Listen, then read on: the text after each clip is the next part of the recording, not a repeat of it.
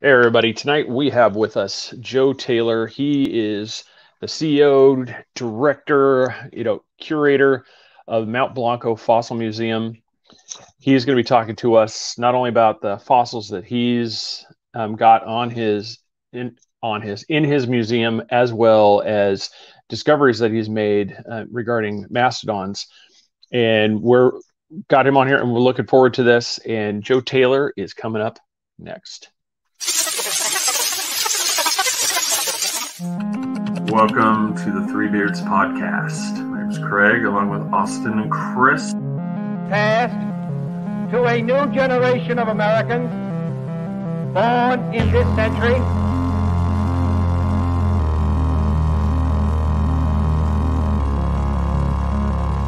Let me out. I'm afraid that is white.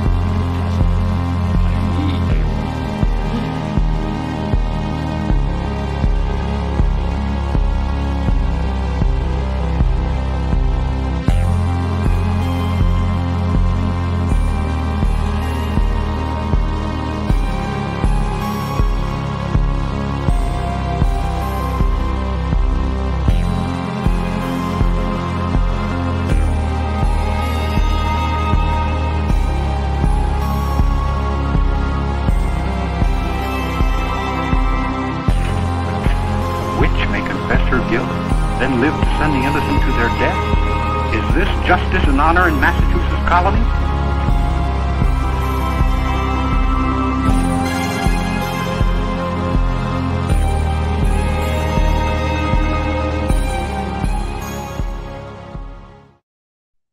All right, everybody, welcome to the show. It's been a crazy week, man. We just got tons of rain over here. My God, I mean, especially today. I couldn't wait to get my work clothes off. They were completely soaked. Yeah, haven't got a shower yet. Yeah, first thing into the bathtub. It's all those things did. Yeah, because it just, it's pretty amazing when your shirt goes splat right into the thing. It's like, yeah, that's crazy. All right, so everybody, at this time, enough banter. We need to bring on the man, Joe Taylor from Mount Blanco Fossil Museum. How are you, sir? I'm okay. Shouldn't complain. We've had way more rain we won't here, and after that tornado hit us, we've had a half inch or more in the water in the museum for several days, which we're trying to deal with. So hasn't hurt any of the big fossils yet. The mastodons have all survived.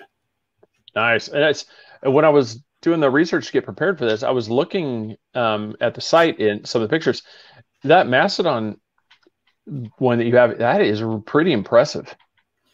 Well, there's the burning tree mastodon is the complete skeleton. That's one that had living bacteria in the intestines, 38 kinds, I think, of still living mammal intestinal bacteria. And its stomach contents were there. It had a gallstone. It had been butchered by people that must have been at least 10, 12 feet tall in order to pull the skin off the thing. So that's our primary one. The other one is from Plymouth, Indiana. It's probably a record. The tusks are really long. They're complete, but they were shattered. They run over several times by steam engines back in the 20s when they drained those swamps up there.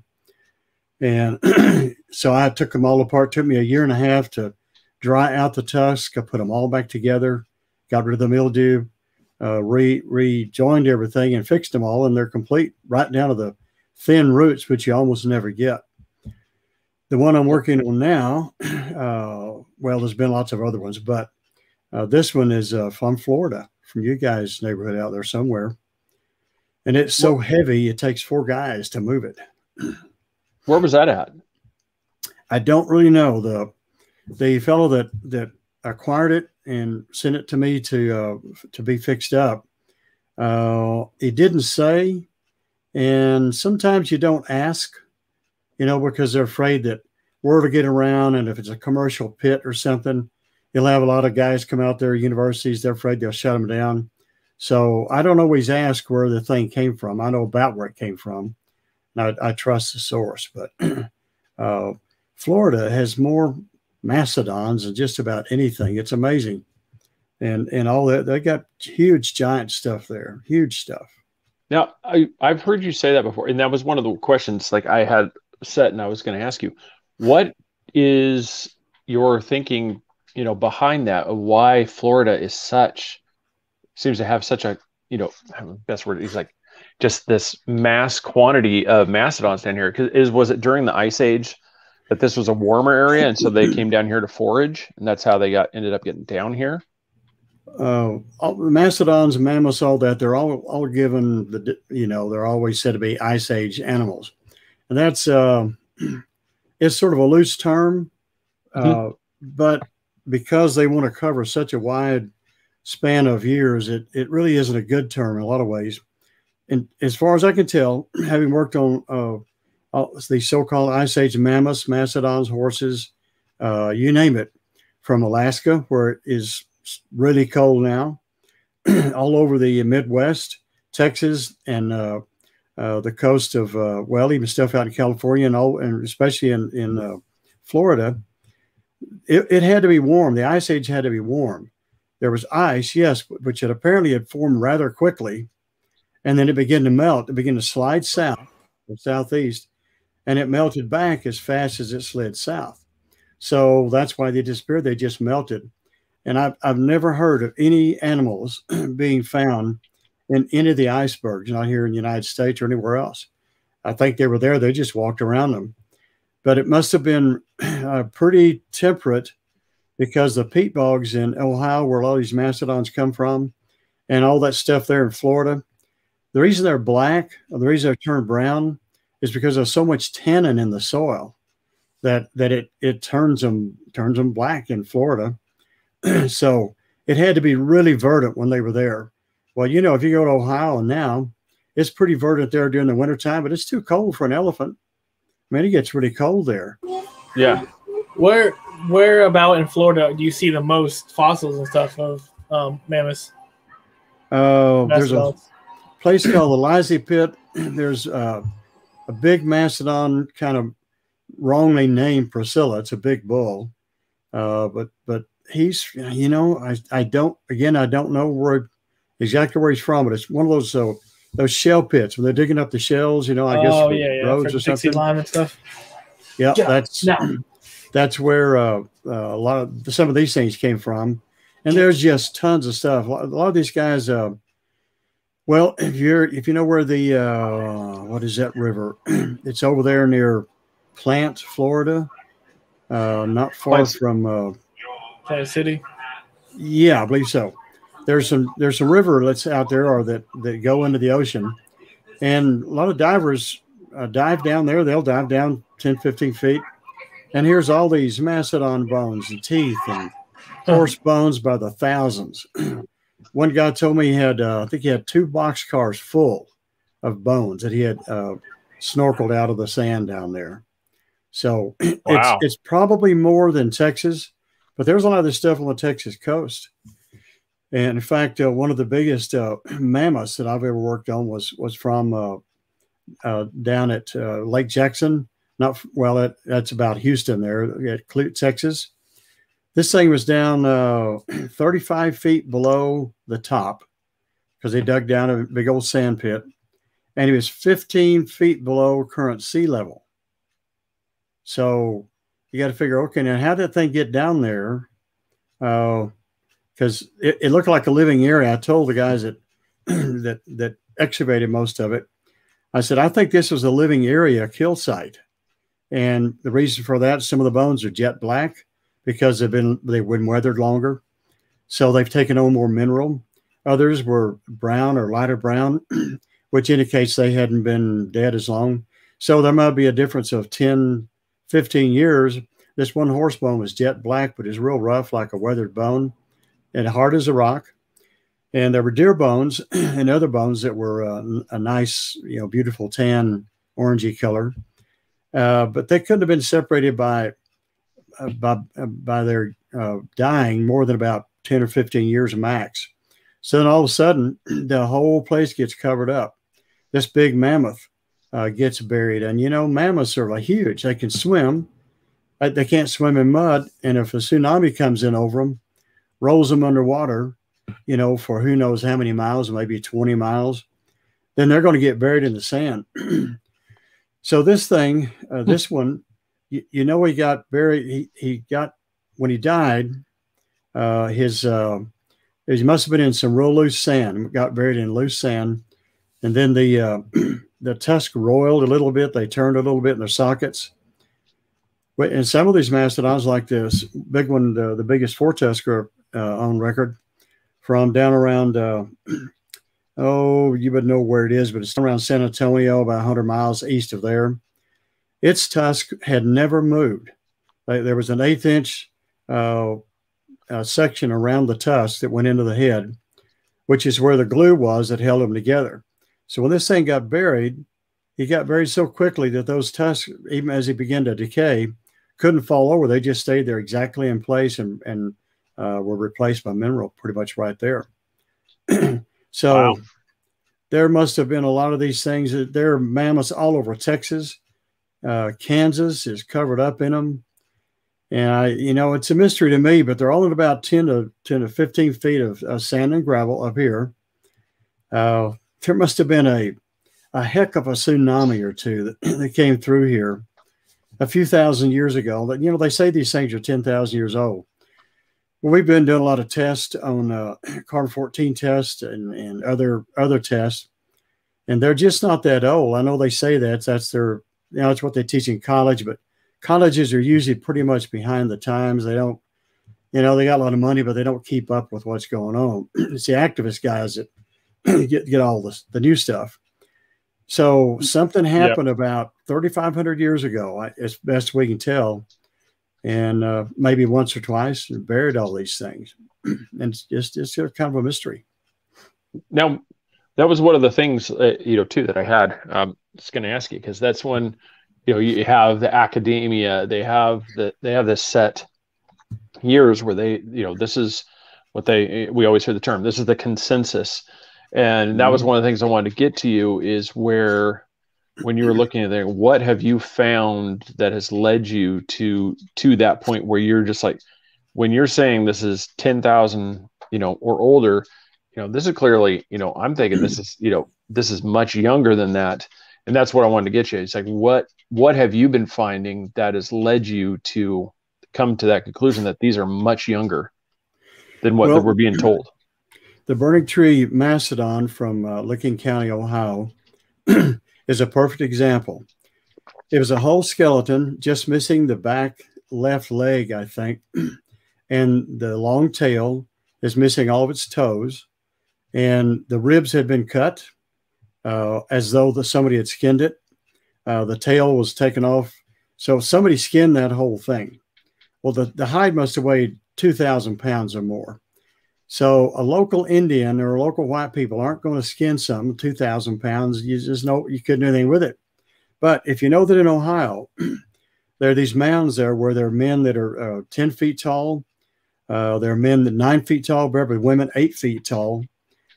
Now you can see, okay, if some of these guys, and some of them were said to be 15 feet tall by the Indian tribes, if they saw that elephant who had been in a big fight with another bull, he was injured in several places and went off to the peat bog, apparently so he could swallow without chewing and eat flowers instead of bark. And they just waited till he sat there and bled to death and went over and butchered him. So I think it makes a case for the giants. Well, they weren't that long ago.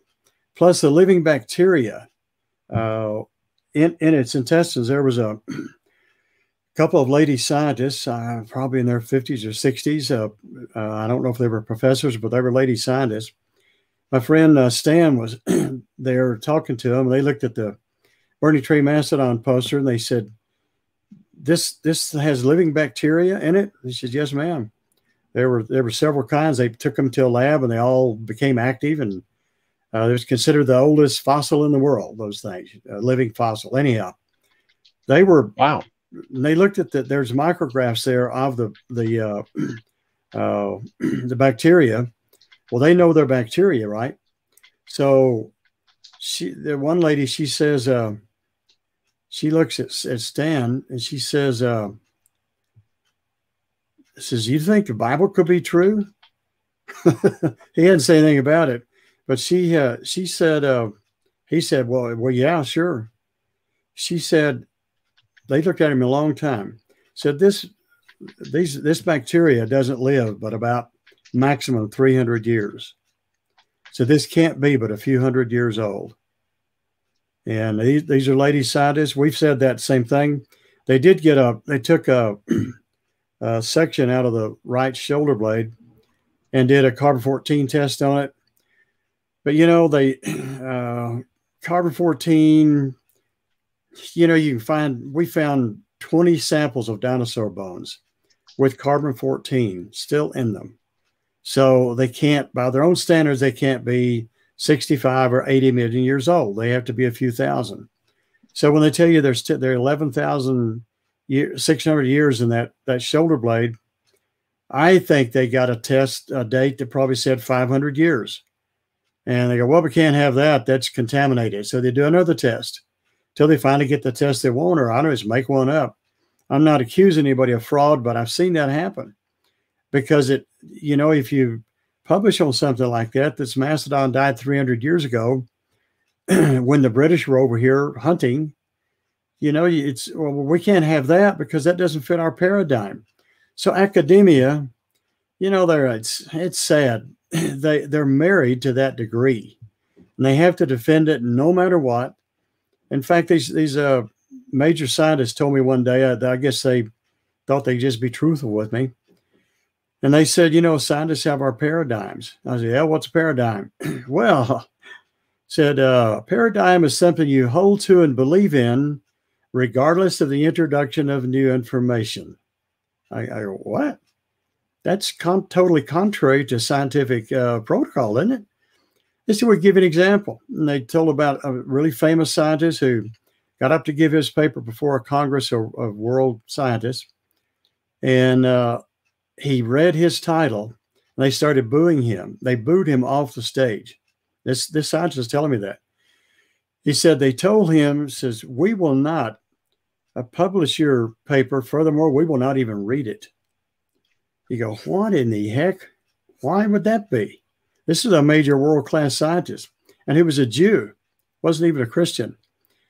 And he said, no, it corroborates the Noah's flood. We can't have that. So much for open-minded science stuff, you know. Well, that's kind of the thing we've encountered with a few people we talk about. So anytime you find something that doesn't fit the standard, you know, the dogma, you know, that comes through the, you know, Smithsonian.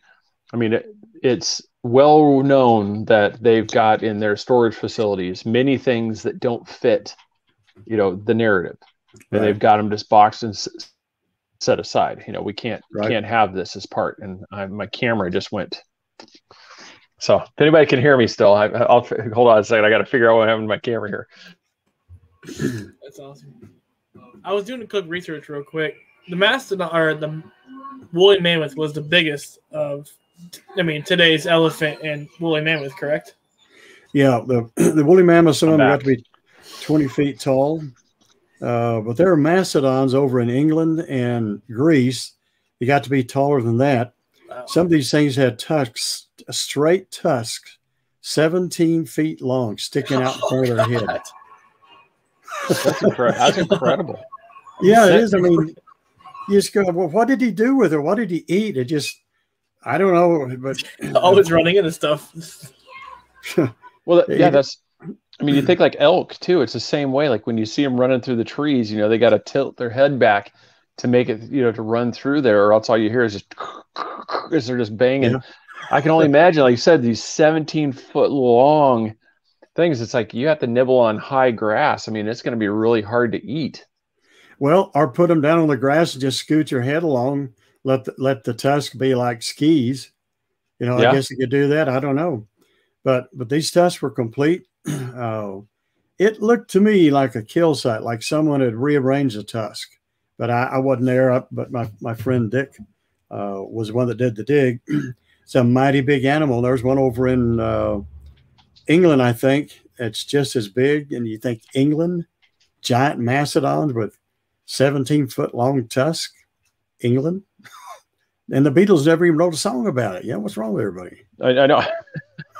Well, I think, I mean, it kind of makes sense, you know, like I said, when you're noticing like some of the patterns like a kill site, you know, because there's always these holdovers where, you know, these could be something that made it through and it was just wandering the wilderness, you know, and they found some of these holdovers and they, you know, obviously when you're hungry, you're hungry. I mean, it doesn't matter if it's buffalo, you know, it doesn't matter, you know, what, you know, just happened to be, oh my God, there's a Flintstone steak coming right now. I'm getting, you know, we're going to have the ribs like from the scene there in the Flintstones. I mean, I mean, that's a massive animal. And like you said, with your evidence, I mean, it looks like you said, it could have been an actual like kill pit where they were killing them, butchering them. Well, you know, there was another mastodon with, I was asked to be involved in the site. It's called the Galt site here in Texas. And they had taken a mastodon skull out of there, which they don't talk much about, but they had uncovered this large 10-foot square area where all these paleo points were still in the ground, you know, and rocks and all kinds of stuff. Since I'm famous for mold and difficult things still in the dirt, I got all ready to go down there and mold this big area. Then they changed their minds and did something else. And I don't know what they finally did with it. But what someone else told me was there was a big mastodon skull there. Okay, that's cool. But his head was full of arrowhead, was full of paleo points. So not only did they, and you don't kill a mastodon by hitting him in the top of the head. You got to hit him in the eye. You got to hit him in the mouth or the chest under the, you know, under the leg or something. But it might sort of be like, hooray, we got him. We got him. Let's all throw our spears into him. So clearly a kill site. Clearly man and mastodons live together. And it wasn't man like some hulking brute that doesn't know anything and dragged his wife around by her hair. These were people probably way smarter than us, healthier than we are, tougher. And look, they survived over here with nothing but sharp rocks and sticks. So there is a lot of assumptions in academia that you just got to wade over them sometime. Well, I think that was one of those. I'm sure you've experienced it when it's like when you encounter something like you said, you come across this mastodon where you can clearly see there was a technology advance other than just, you know, throwing a rock and hitting it. I mean, you can actually see the fashioning of a spear. And so when you present this stuff, you can clearly see if I accept this, it's going to invalidate my entire life's work. So I can't do this. I've got to figure out a way to bury this in a box. And that's what we've been noticing with the Smithsonian. Yeah. It's just easier to bury it than it is to try to figure out, okay, where did we get it wrong? That's the problem. And, you know, the Bible says that the love of money is the root of all evil. It doesn't say money is the root of all evil. It says the love of money. Well, all kinds of people love money. You know, poor people will cheat each other to get their money. Rich people cheat you at the bank. If some professor discovers something that undoes what he's been saying all these years, you know, the money comes to force. Like, okay, you're going to get fired for this. And a bunch of them have. I've got a book that outlines a bunch of these guys that were real scientists, men and women, but they went against the paradigm and they said, no, this isn't true. We can't publish this. Okay, give us your keys. You're out. So, you know, the love of money, the love of security and all that, I've seen it. They've told me, some of these guys have told me, they don't believe that millions of years stuff, but you got to protect your job. Well, all right, that's okay, but don't put scientists on your name. You know, that's not a scientist. That's just somebody. It's like Elvis singing a song, but he sang 50 times already. You don't have to believe it. Just got to be a good singer. Yep. So, and here's your list of your books here too that they have on your site. Well, yeah, buy all the books you can. We need the dough here. In Crosbyton. Yeah, you go to mountblanco.com. Yeah, he's got books there. You've also got an art, and it's a memorabilia spot right too, where you have stuff for sale there too. So that you go to the shop, you got everything. Like I said, gifts, small replicas. That was one cool too, is that you'll also have replicas of some of these fossils. Yeah, and we've got the real fossils. Yep. We got more replicas, I think, than just about anybody. there's some really big guys out there. Some friends of mine are the tops, and they have crews, so they can turn out quite a bit more stuff. But yep, they're it's like printing a Rembrandt. It's great if you own the Rembrandt, but if you print it, then everybody can enjoy it. So a lot of these bones, it's like, well, there's only one of these skulls, and it's going to be in one place. It can't be in any more than one place. So let's make a mold of it and reproduce it.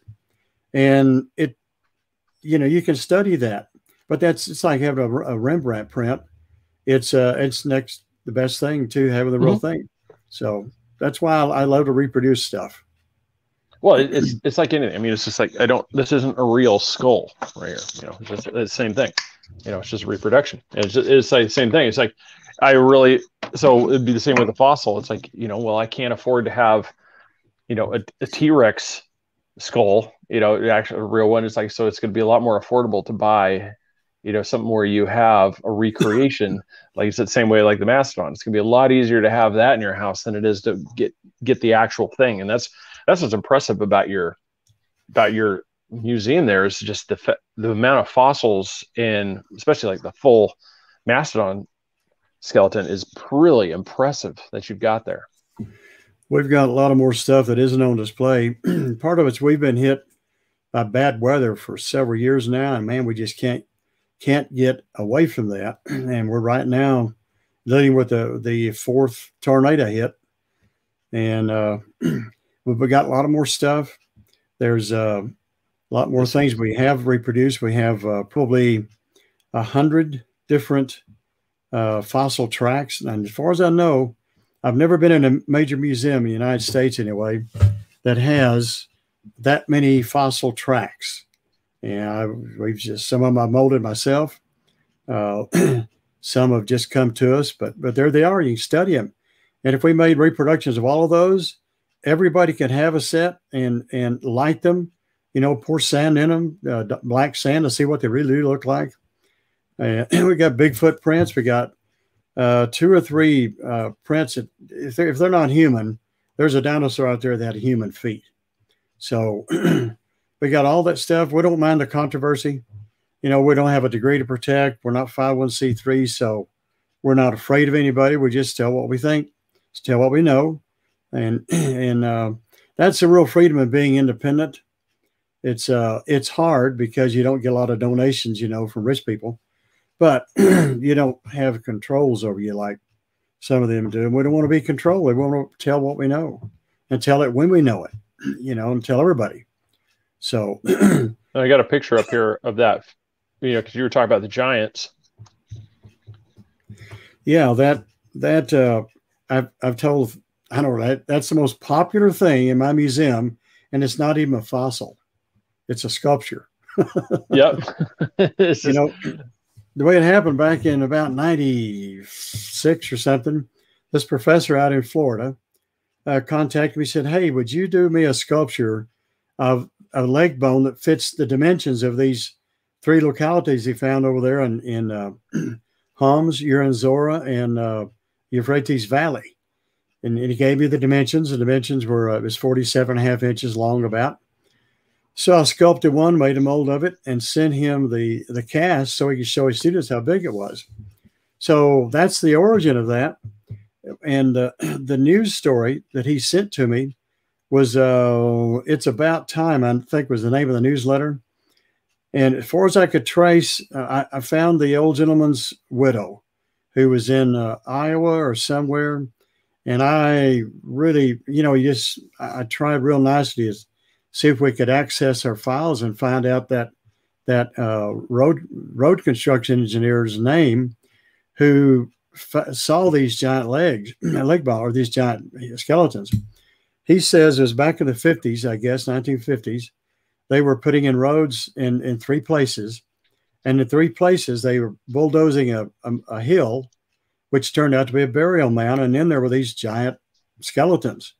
He doesn't say they're in sarcophagi, but a lot of them are. They're in stone caskets, 12 feet long. Jeez. Beautifully finished. It's like, come on, some millionaire had to make the dang thing. So he measured them, And you say, well, what happened to bones? Well, you know, it's the 50s. That stuff's dry. They don't have any way to preserve it. That's not their job. They got to put that road through. So they grab whatever they can, the swords, the gold, and all that, and throw it in the back of the pickup. They grab the jaw, maybe that leg bone, but it falls apart.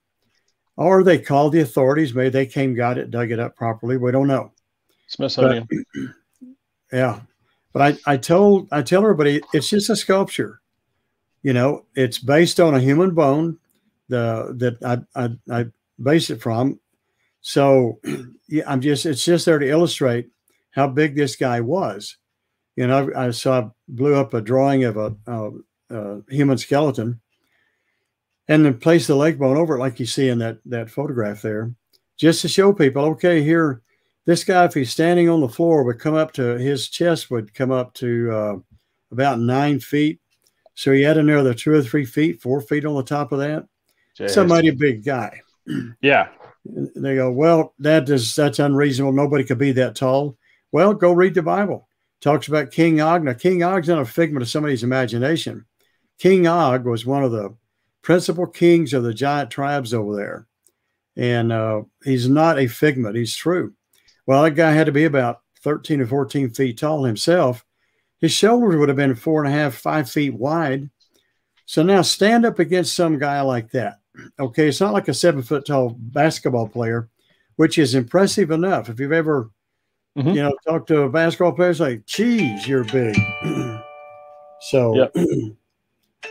No, I played basketball. I had a teammate that was 6'10", and so yeah, it's like I said, it's one of those. It's a rare experience for me, you know, at 6'3" to look up at somebody. So it's always that weird feeling. I'm like, that's what people go through when they're talking to me. I'm like, I'm not used to my looking up.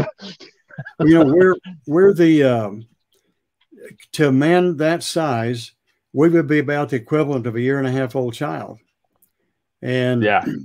They wouldn't just be twice as tall as we are today.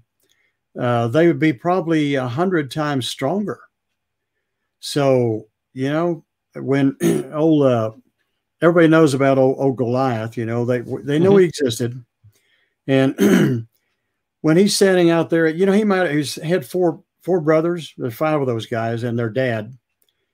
He's standing out there cursing the Israelites, making fun of them and all this sort of stuff. It's like, come on, send me your best guy out here. We'll have a fight, and whoever wins will be the slaves of the others. Well, he's talking to Saul. Saul is 7 feet tall, probably. Goliath's only maybe 9.5, 10.5 feet tall. It's not like he is afraid of the giants, but 1-to-1, he probably couldn't beat him. So they're scratching their heads like, what are we going to do? That's when David showed up and knocked a hole in his head. But that guy might have been the runt of the family. They might have sent the younger brother out there. Hey, go out there and insult him. You know, earn your dues. And they finally killed all of his brothers. So it's people say, oh, man, nobody could stand up there. They couldn't be that tall. They'd fall apart. Well, no, they wouldn't. I've showed people. Look, here's a photograph from the 1940s, I think, of an elephant, a grown African elephant, standing on its front feet, not on the ground, but on a stool about 3 feet high. And they stand on their hind legs, okay? They didn't fall apart. Now, they're not meant to do that, to walk on all fours. But as people grow, unless they're ill, unless they're acromegaliacs, you know, then you're not normal. You just got pituitary out of whack. But if you're growing normally, you're going to grow exponentially. The higher you go, the more brawn you get. So your bones get bigger and all that stuff. So it's not little mess. Yeah. Yeah. It's not a fallacy. It's just ignorance, I think, on the part of most people.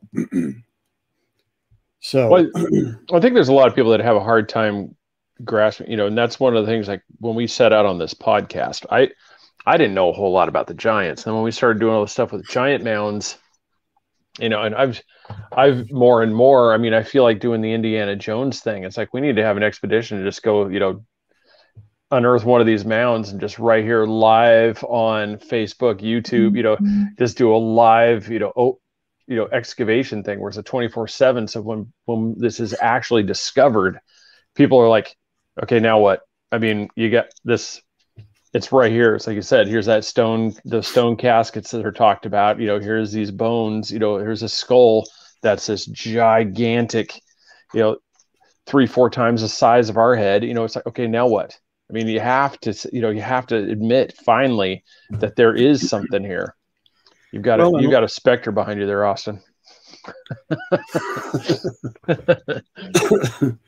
A lot of the stonework around the world, all the stuff in Peru and Pumapunku and places like that, and Baalbek, that's one thing. You can't. It's hard to believe that normal guys did that stuff, and why they would do it. What do you need with a platform of stones that weigh 1.5 million to 3 million pounds each? But so notwithstanding, there have been lots of stone caskets found 10 or 12 feet long. Well, you're going to put a 10 or a 5-foot guy in there, some 6-foot pioneer? No. Us and the Indians, the white people and the Indians over here, we bury ourselves in the dirt. Now we bury each other in, caskets and cement and all that sort of stuff. But going back 100 years, you just put people in the ground. And the Indians did the same thing, or in some cases, they might build a mound over them. But these mounds you're talking about, come on, you don't need 3 million pounds of dirt to cover up one guy. And if he's who has that kind of importance? I don't know, maybe Mao Zedong and all those guys do, and some of those Chinese emperors apparently were able to command that sort of treatment. But there's mounds all over Ohio and the Ohio Valley, Tennessee, here in Texas, and you name it. And it's just, they're incredible. So does that say anything about who built them?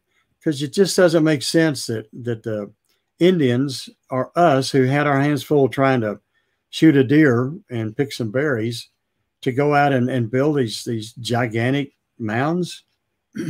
So and you put all that stuff together. It's not just an incident here and an incident there. It's repeated. There's so much of it that you can't deny. Yeah, there's a pattern here that doesn't fit normal patterns.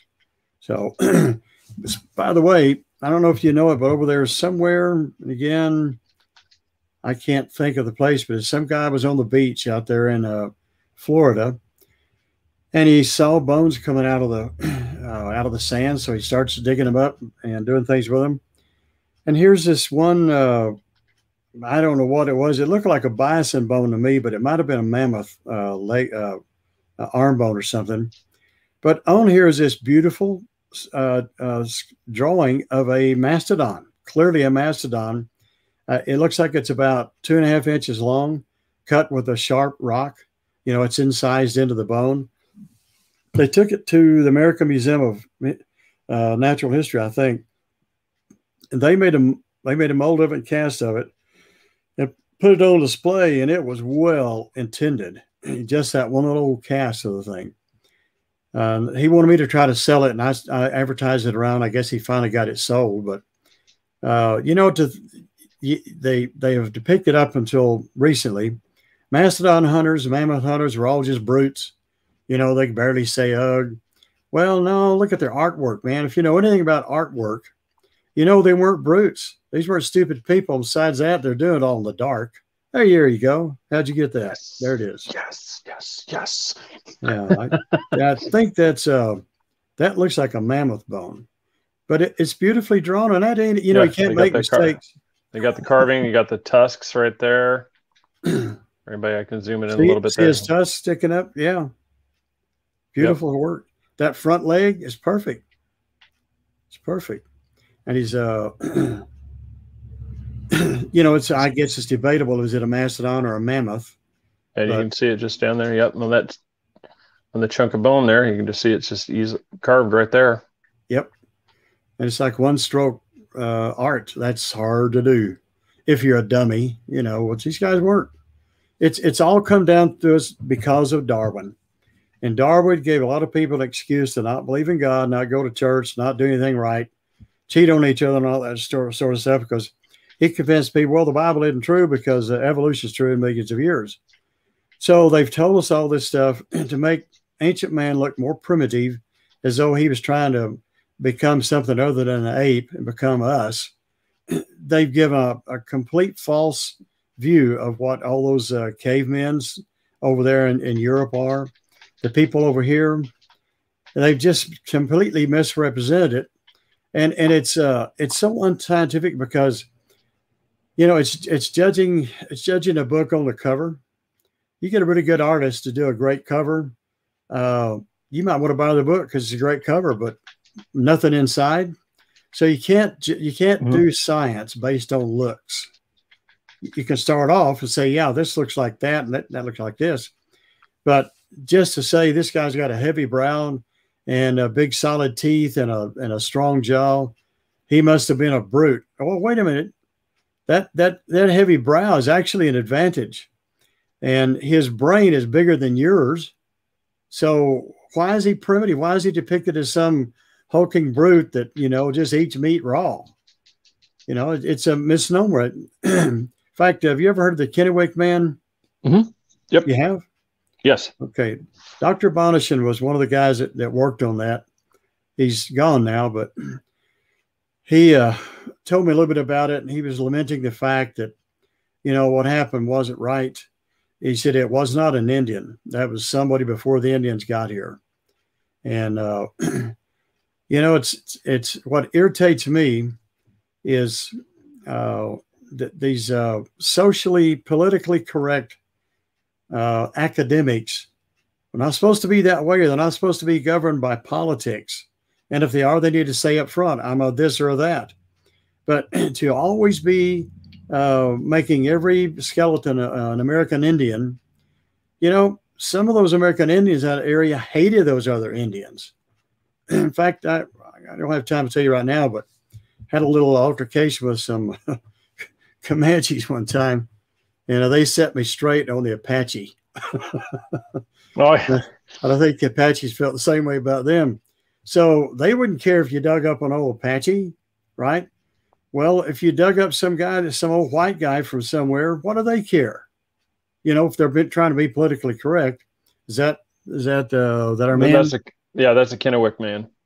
Okay, yeah, he looks like pretty much like you guys. Like Austin used to before he cut his hair off. Well, see, that's dumb. You know, that's because it's too hot there. It was too damn hot.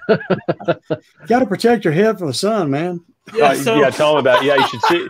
Yeah, you should see. He looked like a ginger strawberry when he came back from his fishing trip. I shaved my head Friday after work. I went 30 miles off the coast to go fishing. Forgot my hat, and my entire head is so burnt. My face is burnt. My brother goes, "You should have shaved your head 2 days later." I said, "I didn't think about it, man. God, it still hurts." Well, you see what I've got on here. Yeah, well, you know, I had my straw hat, but you know, doing 40 miles per hour on a boat, you lose it. So there you go. I just tried to put it back on, and I'm burnt. Yep. Yeah, it's one of those things when you're down here. It's like you got to keep the hat on because there's not much there's not much garden upstairs. So it's like you gotta. It's all migrating south, like the mastodons. They've all migrated south. South, or here's something for you, mastodons. In my museum one day about 15 years ago, a young man came in from a local ranch town over here, and we were talking about stuff and this and that, and mastodons came up, and he said, "Well, you know, my grandmother is Cherokee." Okay, and she says that the bison drove the mastodon off the plains of Texas over into the piney woods. Really? Yeah. Now, wait a minute. Cherokees know anything about the mastodon? Yeah, they were here when the mastodon was here. Well, when did the Cherokees get here? I can guarantee you it was about 3,500 to 4,000 years ago, because they had to come from the Middle East. They're one of we don't know if they're Hamites or Japhethites or whatever, but they came from one of those three sons, made their way over here, and they knew enough about the plains to know that the buffalo herds were just going like crazy. They reproduce a lot quicker than elephants do. So there's no point in her telling him that if it wasn't true.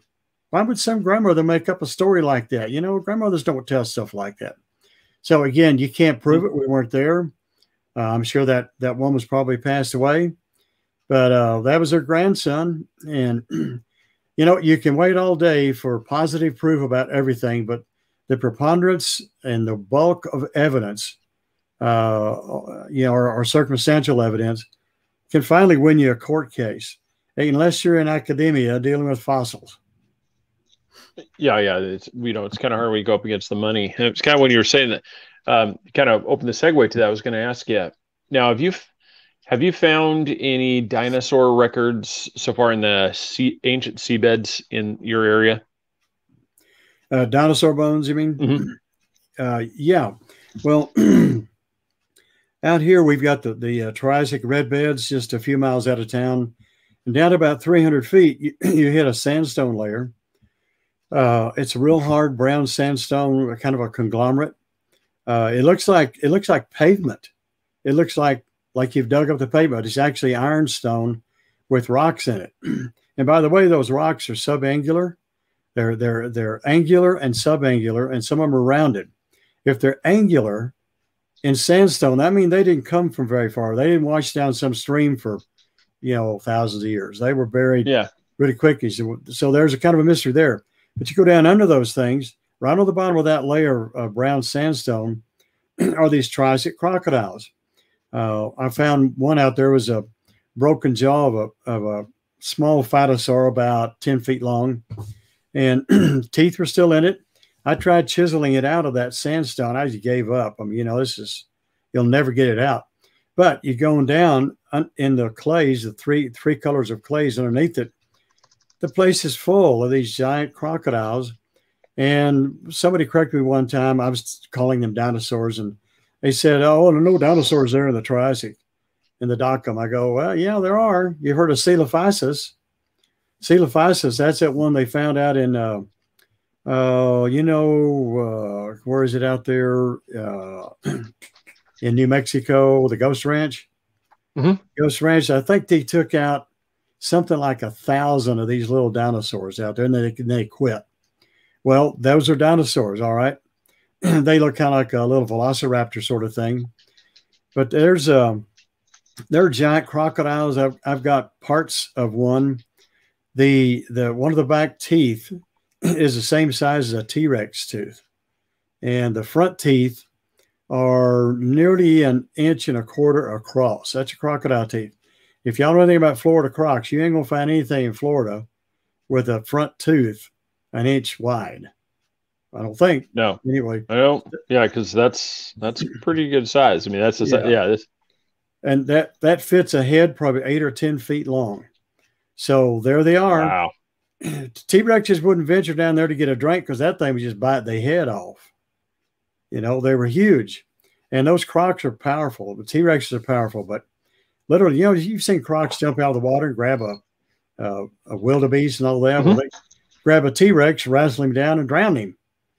So, but if you you go all over the red beds out here, over into down to Post, about 30, 40 miles south of here, one of the most famous paleontologists in the Triassic red beds discovered, oh my gosh, a bird. And I think he found 2 birds. Man, what am I going to do now? Birds down here with these crocodiles supposed to be 180 million years old, and that's a way long time before they had dinosaurs that turned into birds. But you know, he had to publish. It pretty well dented his career. But I saw the bones, and I said, "Well, it fits my presupposition. It looks like a crow." I also found a mammal, which I didn't see, but I saw. I asked the professor. I said, "So I hear you found a mammal." And he reluctant to tell me. He said, "Well, yes, true mammal, but very primitive." Like, what does that mean? He's a mammal. He's down there with these crocodiles. You know, he's not simpler than a mammal today. So again, you got to be, you know, he wrecked his career. So why go ahead and destroy it by saying, look, I found a mammal down there millions of years before they were supposed to have existed. Now, I think it's the same cataclysmic thing, kind of like what we were talking about earlier with mastodons, where that's what buried these creatures. Because if something that size and that's that much of an apex predator, there shouldn't have been a reason for them to die off so quickly. So it'd have to have been something like that, where asteroid impact, something hit, caused a massive tsunami, tidal wave, buried all these things at the same time. Because as I said, for them to be that long, I mean, have such a overlap between, there'd have to be some reason why one of these would have survived to now. Well, if they rule the earth for millions of years and all of a sudden they're gone, they're buried in their own mud, that just doesn't make sense. But if you look at the earth, the earth kind of fits back together in this rough square, but you can see it's been split apart. And in my opinion, that's probably where the Bible talks about the fountains of the great deep opened up, and up comes all this water, chemicals, muds, rocks of all sorts, and they shoot up in the air 100 miles, come down in layers. And they've turned into something else by that time. That's one thing. Okay. Then it starts raining. And when those fountains split, it shifted the ground. Well, we know what happened in Japan when they had a tsunami down there. That's nothing compared to what, if you separate the land by 100 feet or 100 miles, what's that going to do to the land? It's going to cause liquefaction, and any ground that has water in it is going to turn to liquid mud. The water's going to rush up. Plus, now you've got a tsunami all over the earth, and you've got the movement's going to the east, and it's going to the right, to the west, and it comes around the earth and bangs into itself and forms strata. The strata of the world is really complicated and hard to understand unless you figure in a major catastrophe, and then subsequent ones after that in the next few hundred years. That's probably what got the mammoths down at Texas and Florida. Something shifted, something happened. Maybe the earth turned on its axis. We don't know. But there's good reason to believe that the ice age started. Something happened. The earth tilted, and it put Alaska and Siberia into the freezing zone, which it wasn't previously.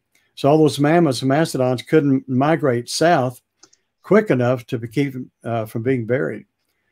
So it's not popular, but to me, that does explain a lot of the geology, and I've seen it all over the country. Wow. Yeah, I know this. And then I have one other thing too. Have you found any records of, because there's always been through all lore, going back to the days, of talking of flying, the flying humanoid. Right. So, so everything from vampires to, just you go down through the cryptids things. Have you found anything that kind of leads credence to this? Like there might have been something along this line, or is this just one kind of like, great storytelling? No, I think it absolutely does. In fact, my new edition of the Giants Against Evolution book, I've got about 18 pages in the back of just one thing after another saying, hey, check this stuff out. There's something to it all. And I've got a lot of the humanoids with wings. They're so similar the world over. Down in Peru, you got the three-fingered men with wings. And they don't look like Peruvians always. They don't. And there's all over the ancient world, you got angels with wings, or men with wings, and women with wings. It's why would they make something up? You could. I mean, we make up novels today and all that sort of stuff.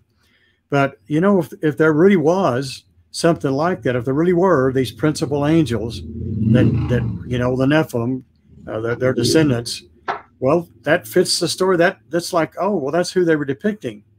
No, it's all just made up. Well, the Nephilim thing isn't made up. That's a true fact. Those sons of God people, I don't talk about that's the Bible.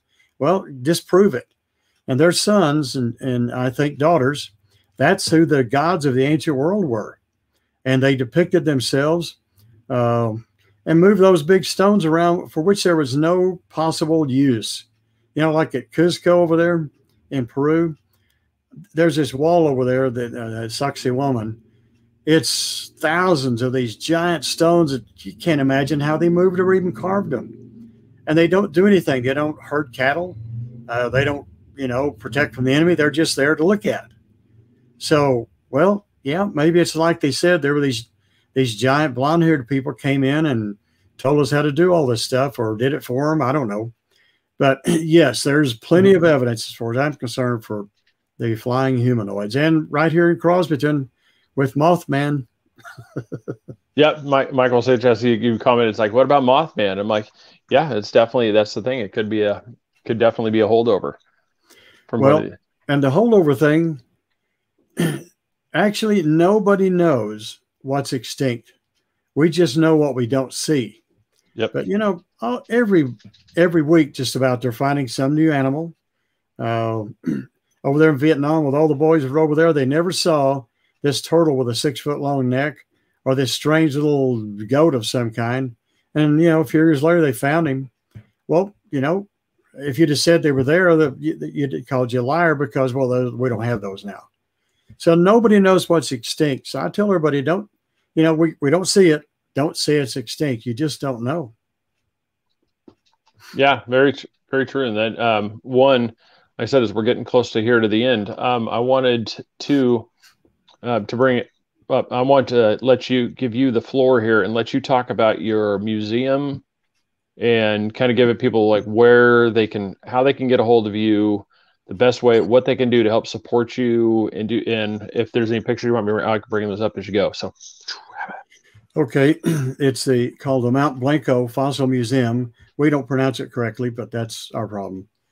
It's at 124 West Main Street, which is Highway 11482, runs right through town. We're right on the square. You can reach for more information at www.mountblanco.com. Just leave out the little dot between Mount and Blanco. There, you got it. So if you want to find out more about what we've got a lot of stuff for sale. We're actually looking for a secretary as soon as we get the museum put back together after this last tornado hit. And if anybody wants to contribute, man, we've got to come up with $50,000 for a roof. And until we do, it's just going to rain inside the museum and keep things messed up. So anybody wants to help, boy, we'd appreciate anything anybody wants to do. You want to come by. The place is torn up. You can look through the window, or if we're there, you can come in and still see what we're doing. The stuff's all there. It's just everything's sitting on tables now since the drop ceiling got wet and fell in and just messed everything up. But we're still the largest working non-evolution fossil museum in the country, maybe in the world. And we don't just stick with bones. The Naga Man sculpture there, I think that comes up somewhere. Friend of mine, one of the Bigfoot hunters, is actually hunting bear. Yeah, right there. Yeah, he stumbled on this this crazy looking sculpture and got it to me, and I thought, good grief, what is that? So I made a mold of it, and we're selling casts of it to hopefully somebody out there would get it and study it. Or like, who did this? What era is it from? What does it mean? It's got this snake coiled around this person's head. It's really a strange deal. And this guy was, he had been to India, and so he named it Naga Man, and I think that's probably what it is. He just stumbled on it out there hunting bear. So wow. We're not limited to bones. We're interested in everything. That's why we're also the Institute of Omniology, because we study everything. Everything's important, and everybody's important. We want to know, we focus where we can, but, we pay attention to everything and everybody. Yeah, it looks like, you had that, you look at our different articles, the Star Child, then you have Cinnamon, the Paracas skull. Yeah, those have all been on Ancient Aliens and a bunch of stuff like that. I don't have control over that once they leave the studio. But I had the real skull of Cinnamon. That's a cast there. And studied it, made an hour movie and told them what I thought and gave them analysis of it, which they didn't even use on Ancient Aliens. It's like, guys, I did all this, went to a lot of trouble here. Y'all got to talk about this stuff. For one thing, the back of her front teeth are shoveled out like a North American Indian, but she's from Peru. And she's also, they said, oh, it's a 15-year-old boy. And I go, no, I think it's a 17-year-old female that don't know what happened to her, but this is the real skull, right? No, it's a cast. This is the cast. Yeah, Wow. see, Impressive cast, sir. I'm a portrait painter, so I can make things look just like. In fact, I fooled myself one time. I was painting a big fossil thing, and I got through, and I shipped it out. I go, oh my gosh, I've shipped the real stone out. So after that, I started leaving one little spot that I didn't paint because, you know, that's my job, is to make portraits. And I can make teeth look translucent. That's a little trick, but that makes them look real. Also, they're nasty. You can't just paint the teeth white. That's not the way they are. They didn't brush their teeth, and they ate cocoa and all that sort of stuff. So no, I'm just, you know, got compliments, man. I was convinced that was the real skull. Well, if you see that stick coming down that stand, that's always the cast. Wow, that's because I just said it. Yeah, that's a cast. That's the number one cast that I sent to them. I had to mold the thing, paint it, get it to them along with the real skull. So I don't know why they wanted both of them, but anyway, they did. But there's the man with the hair, and the guy that owns it, Giorgio. Yes, Giorgio. Yeah, I like him. And the fellow that owns it there had never seen it till it got to New York City. You look at the back. I don't know if you can tell the back teeth there on the lower jaw. Those are way too worn down for an 18-year-old, and they're way, way more worn down for a 15-year-old. So I don't know why her teeth are so worn down, but you know, that's one of the things they really should have pointed out. Yeah, I'm sure what. Yeah. No, but yeah. So everybody, if you go to mountblanco.com, I said there's a donation part where you can go there, or you simply go to the shop. Got our products. You can get his books. They've got the gifts and the replicas. So yeah, definitely go check them out. Reach out to them. Phone number. It's in Crosbyton. Is that how you say the name? Crosbyton, Texas. Yep. Crosbyton, Texas. So it's one of those. Definitely in the area. You know, I got to stop in and at least say hi and see how things are going. So that's a great, great resource there. Everybody wants more information for you about the Mastodons and also the Mount Blanco Fossil Museum. So, Joe, we really appreciate you coming on the show, sir. It's been my pleasure. Thanks for having me. Yeah, no, absolutely. Like I said, we'll keep in touch and see how things are going, and hopefully you guys can start raising the money so that way you can get the fix and people can come together and at least get the roof patched. So that way you can start fixing stuff as opposed to just keep going over the same thing over and over again. Yep. And it's we're just going to have to pull out all the stops to raise the money. I don't know where it'll come from, but it's got to be done. We can't let the building destroy itself. Yeah. So, well, best of luck with that. And like I said, once again, thank you again, and we'll be in touch. All right. Have a good evening, gentlemen. Yeah, you too. All right. Bye-bye. All right, everybody. And this episode is brought to you by Nanny Cakes. Go to Nanny Cakes 407 on Facebook, or give her a phone call at 407-923-2898. In the Central Florida area, mention the two beards. We are without a beard, if you haven't noticed.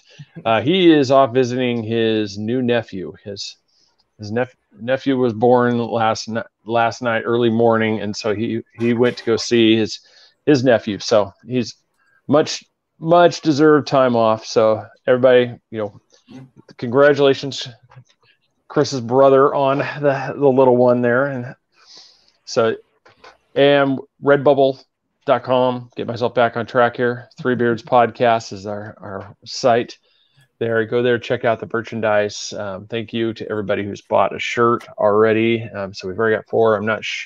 Austin's also picked up a tank top. So yeah, it's so he's got those. So I keep telling him he's got to show me so that I can actually see what they look like. I'll put it on next episode. All right, sounds good. So that everybody, we hit 200 subscribers on YouTube. So that's pretty cool. Yeah, keep that up. Like I said, we're going, and just kind of give you a little heads up. There's going to be some exclusive content going to be made here in the near future. Working title right now is beard trims. And where it's like I'm going to go over little clips. I'm going to kind of in-depth little like 10 to 15 minute just in-depth little topics things on different stuff. So we'll be doing that. So have some little exclusive content, and that'll be on YouTube. So subscribe to that, our channel, Three Beards Podcast, so that way you can not miss those and watch the show here as well. We will be rebroadcast on Thursday nights at 10 p.m. Eastern Time, courtesy of Patriot Radio. Download the Zeno Radio app, and when you're there, thank J&J Beard Company for being willing to put us on their Patriot Radio. So thank you to them. Everybody, appreciate you watching. Joe Taylor, thank you again. Everybody, check out mountblanco.com, Mount Blanco Fossil Museum. So everybody, thanks for watching. We will see you later. Good night.